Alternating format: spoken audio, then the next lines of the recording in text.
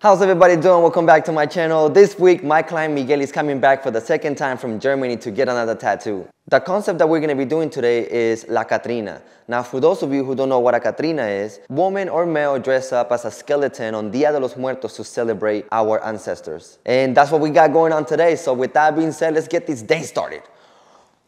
Let's go! How you doing, bro? Doing good, and yourself? I'm doing good, bro. I'm starving, bro. Yeah. Me too. Get some food. Damn. Oh yeah, it came out Crazy. Came out real good.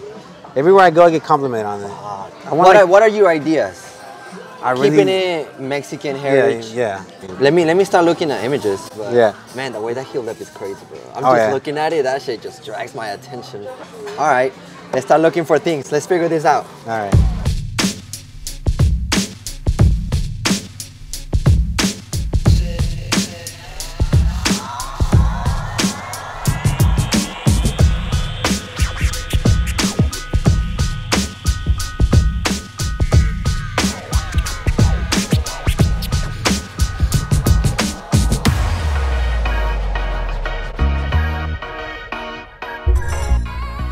Listo, vámonos.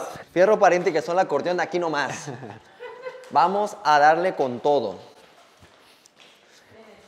Yes, sir. Hell yeah, you ready? No, but all right, let's do it. It's gonna be an easy day too. Uniform. How long do you think? I would even say like 30 minutes. Damn, you wish.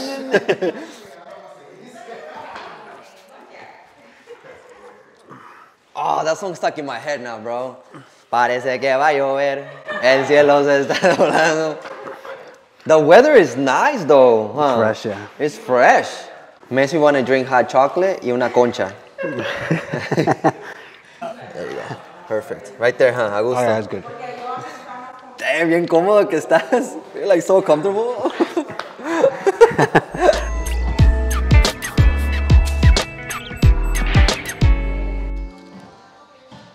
And let it happen, dude.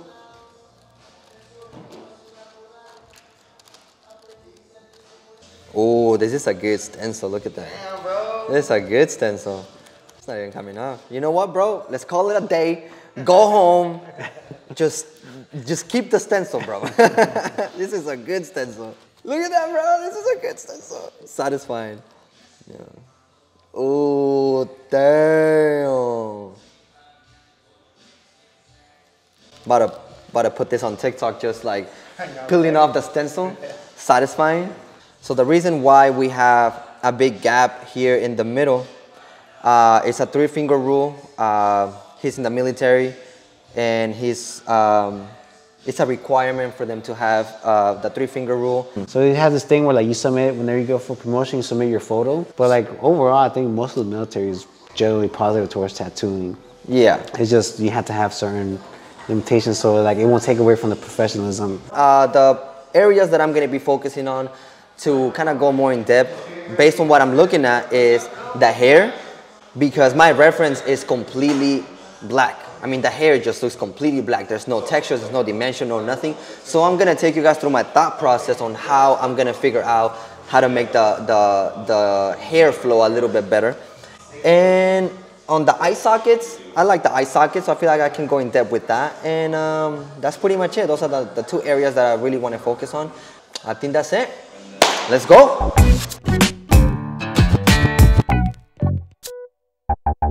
My mom liked that. Yeah? Yeah. What'd she say?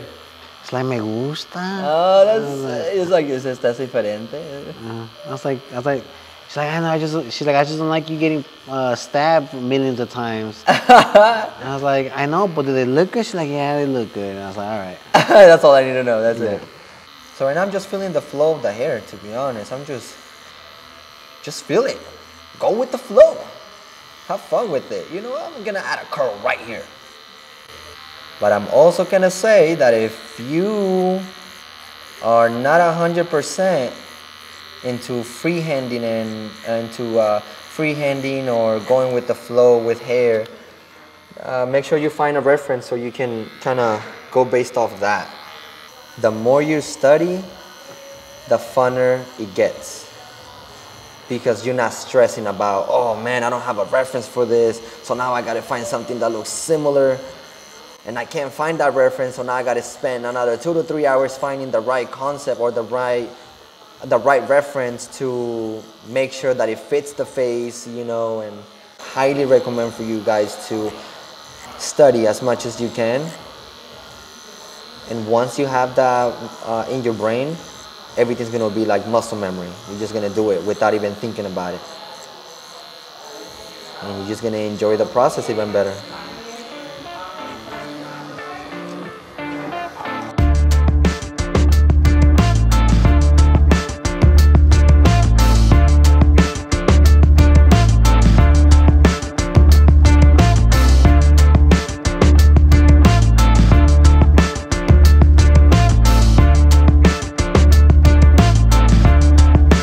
So following this line, I'm gonna go here, stretch it this way, and just continue the flow of this line here.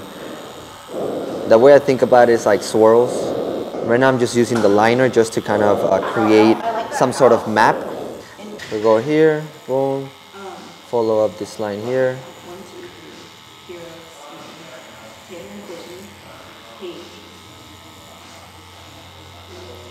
And like I said, always running my machine at 5.0, it never changes. Sass, sass.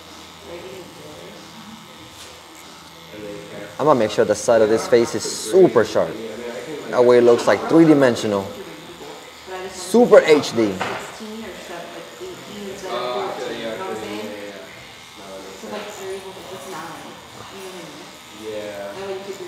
There you go, so I'm just creating the map right now.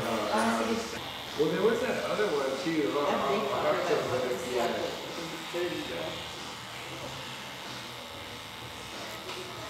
There was that modern looking one that we had that I saw.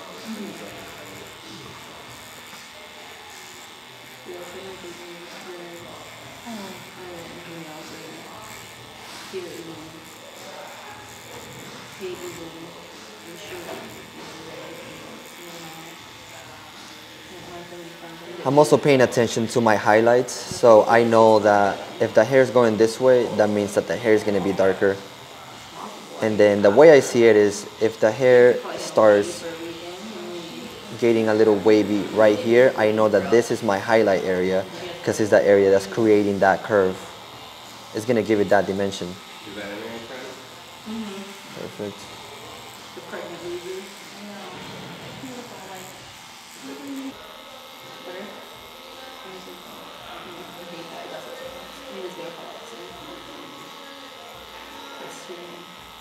After the, yeah, that's what that is. How much does it run?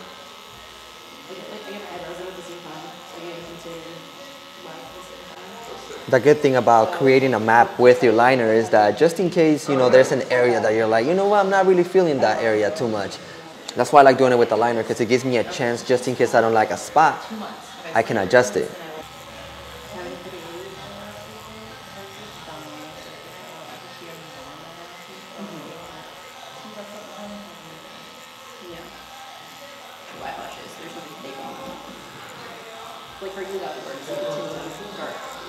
This curve right here is going to be the biggest highlight of this hair. So this here, I'm going to make sure that this is what's going to make the hair stand out. I'm going to go in, and then once I do that, I am going to create that highlight here in this corner. See that? I'm already creating that highlight on the hair.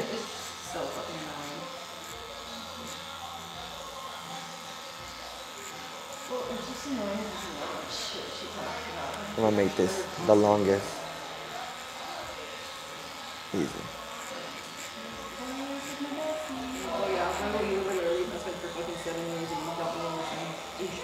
There you go.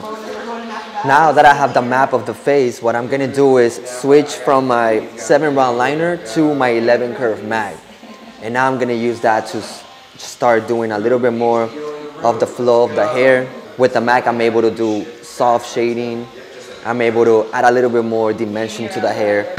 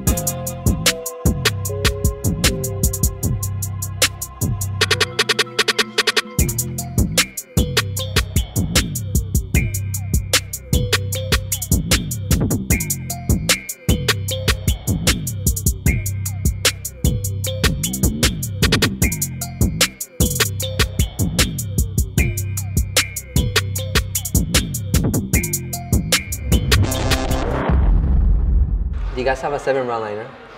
Have one. I think I do. Let me check. Thanks. 7. Like, Just a 7 round liner, yeah. Hey, thank you. it's a textured liner. Envy, pretty tight. Envy, yeah. I like Envy. He runs out of these every time he comes here. All right, guys, I'm about to do some white highlights. Let's go. Kick, So you didn't feel the red a kick, little bit? kick. I don't even feel that right now. Kick, Like, it's just kick, magic of numbers. kick. If you don't make the sound effect, it doesn't work. King, king, king, king. A little bit of white right here. I'll do the little glare on the eye too. The sound effects, bro. You gotta do them. All right. If you were to give this a sound effect, A sound? a sound. Ready? I'm about to go. All right. Right here. I'm gonna do this line right here. Ready? 1, 2, 3. Meow.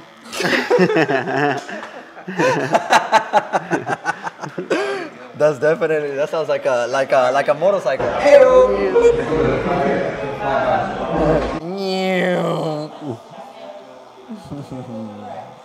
That's pretty good. It's a good sound effect.